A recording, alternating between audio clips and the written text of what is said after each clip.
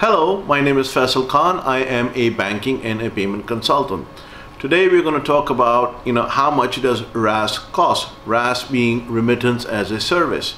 There are many plans for it, and there's probably a plan that might just fit your requirement. However, there is a certain barrier to entry. There is a basic price that you have to meet. The plans vary from region to region.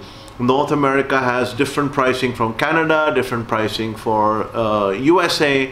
There's a different price for UK only. There's a different price for EU. You can have worldwide coverage, for North America, UK, Europe, Australia, New Zealand, etc.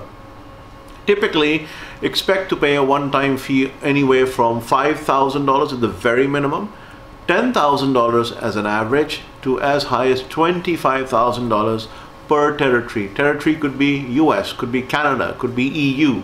That's the one-time fee that you will pay to the principal license holder that is putting or structuring the entire RaaS deal for you. The monthly minimum can vary. It can be as low as $1,500. The median is about $2,500 to $3,000, and the high can go between $5,000 and $7,000. It can even be much higher if you were to only insist on tier 1 banks like Citi or Deutsche, etc. Those arrangements are much more expensive. On the transaction fees, expect to pay between 25, 30 cents, 40 cents on the low side, 50 cents as an average, $1 as the high. And on the volume fee, you are expecting to pay anywhere from 35, 40 basis points on the low side, 50 to 60 basis points in the middle, and as high as 80 or 90, maybe even 1%. 80, 90 basis points is a little high, but in certain cases, for certain corridors, that may just be the base price. Setting it up as a broker, I charge anywhere from $20,000 to $25,000 to do this per territory, per region. And if this is something that you are thinking about, these are the costs that you need to take into consideration. There is one other cost you need to take into consideration, well, two other actually. One is the cost of pre-funding. You need to pre-fund, so you may be looking at $25,000 or $50,000 per beneficiary country. Typically in a RaaS arrangement, you are allowed up to 3 or 4 or 5 beneficiary countries.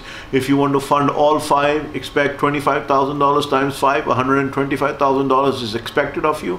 And then the RaaS provider would also like to see your marketing budget. So you need to budget up for that, maybe $2,000, $3,000, $5,000 per month in your marketing efforts. And those are some of the numbers in a very rough way that you may want to know as far as RaaS pricing is concerned. Be forewarned, it is dependent on the territories that you're looking at, it is dependent on the corridors, it is dependent on the length of the contract, it is dependent on many other factors as to who is willing to provide you regulatory coverage, who is willing to come as the sponsoring license holder to say, listen, I want to work with this guy. But typically, I've given you the price between $5,000 to $10,000 in one-time fees, between $1,500 to $3,500 in monthly fees, with $2,500 being the average, and between 35, 45 basis points on the low side, 80, 90 basis points on the high side, 50 to 60 basis points on an average, and $20,000 for putting it together. That is the price for RaaS. If you have any more questions or comments, feel free to ask below. I have also linked into the previous video I made for what is remittance as a service, in case you don't know what I'm talking about. That is also in the description below. Till next time, have a good one. Speak later.